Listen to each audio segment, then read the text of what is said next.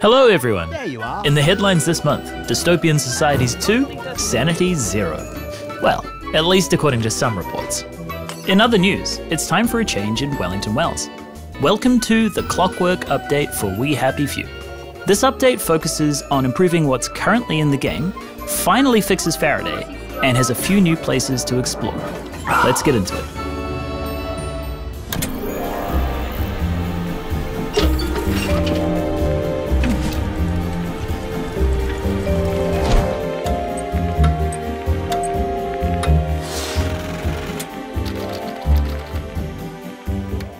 First, we have a small surprise for you. As you know, at the end of the prologue, Arthur gets smoked by a couple of bobbies and left for dead.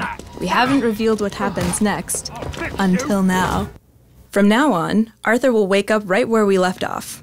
You'll explore a brand new tutorial area designed to introduce players to the coming woes of fending for your life in the Garden District. We also hope this helps answer the "how the fuck did we get down here" question players have been asking themselves in previous builds. So while you graciously and patiently anticipate the full narrative release, we hope you'll enjoy this repaired plot hole in the meantime. Second, to help prevent bugs caused by quests going absolutely haywire, we have implemented conversation mode. Brilliant. Thank you.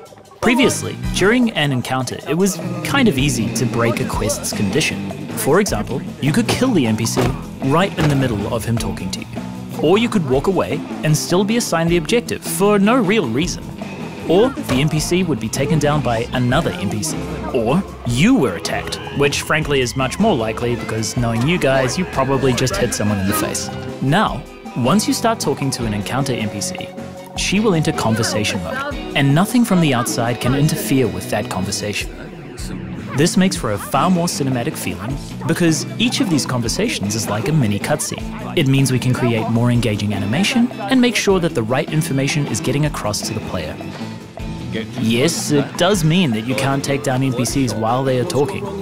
However, you can do that afterwards, and sometimes before, if you like, you cheeky buggers.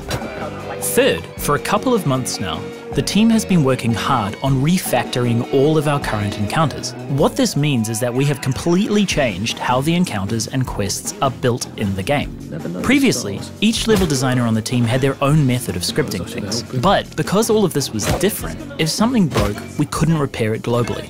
So, this update introduces a new quest state system that allows us to streamline everything.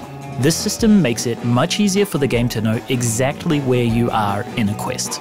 This means fewer bugs in the encounters and a significantly simplified and faster save system. And I won't smash your face.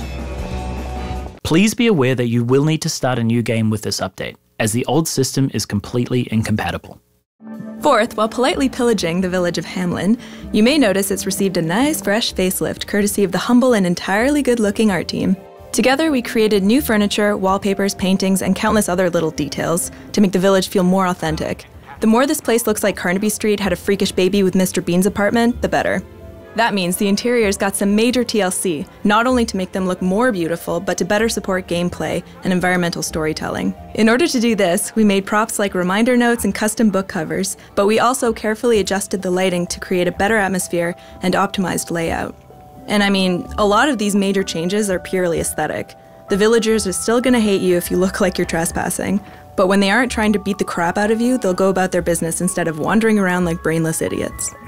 And finally, as usual, there are a whole bunch of little changes. For example, we have added a few new animations that will help spice things up as you're wandering around Wellington Wells. We hope that these little details, plus the huge changes to our quests and encounters, will make the game a much better overall experience, and we do hope that you enjoy it. Hi, I'm Sarah. This is Sam, and when we're not deeply uncomfortable on camera, we work here on Compulsion Games. We figured you guys might be interested in taking a look behind the scenes at what goes on in Compulsion. We're basically 25 people down in Montreal in Canada, and yeah, we make We Happy Few. We take your feedback really seriously, and I know it might not seem like very much, but we've changed the game quite a bit thanks to feedback you guys have given us previously.